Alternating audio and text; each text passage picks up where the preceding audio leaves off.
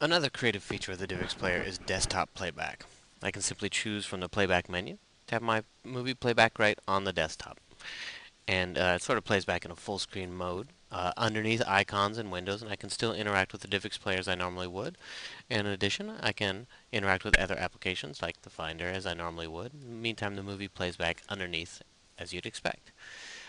Since you want to be able to, for example, select icons by clicking on the movie, you can't necessarily interact. But should you need to, you can. To do so, just hold down the Option and Command key. When you do, you'll hear that little sound, and then that means that your mouse clicks are now directed at the movie. So, for example, we can click and use gestures, give it a little volume perhaps, He stays. perhaps rewind, Tried to shed my past, but it and so on. claws at me. And as soon as we're done interacting with the movie, just let up those keys, we hear the little sound, and we know that our mouse clicks are now directed again to the desktop, so to speak. And the easiest way to exit desktop mode would be to use Mac OS X's built-in Command Tab feature to make sure that your DivX player is in the front, and then we can just select from the playback menu to exit desktop mode.